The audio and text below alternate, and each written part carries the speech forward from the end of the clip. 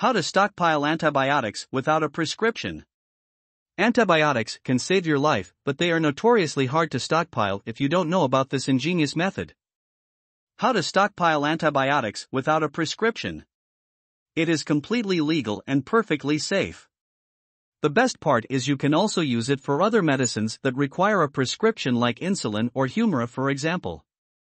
This is just one of the many ingenious tidbits of medical knowledge you'll discover inside The Home Doctor, practical medicine for every household. This unique book was written by doctors to help people take care of their health ailments at home when the medical system cannot be depended on anymore.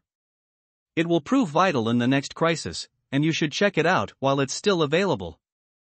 For more information, click on the link in the description.